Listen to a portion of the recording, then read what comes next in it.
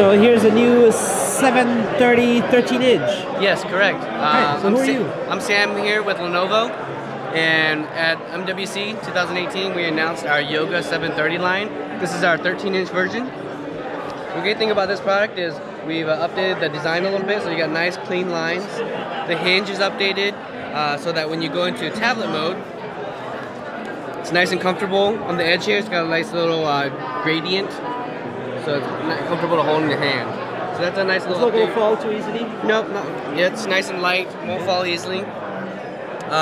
Still has the Thunderbolt 3 ports that it had from last generation. Both or one of them? Two. Yep.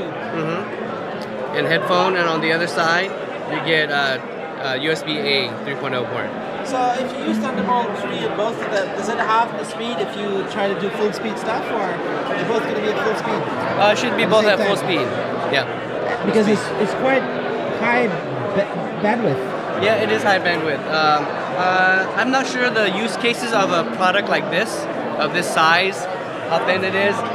It's more meant for portability, so I think most users won't worry too much about that. Backlit keyboard. Yep, backlit keyboard. There you go. The great thing about this also is what we've added is rapid charge capabilities. So a 15-minute charge will give you 2 hours of battery life.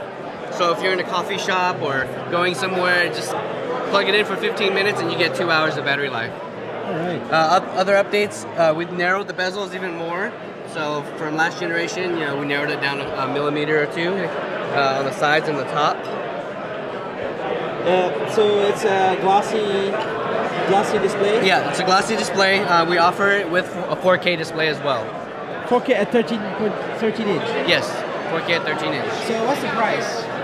The price on this one will start out at $879 US, and that'll give you entry-level configuration, and you go up from there. What about 4K? 4K, probably looking over the $1,000 price.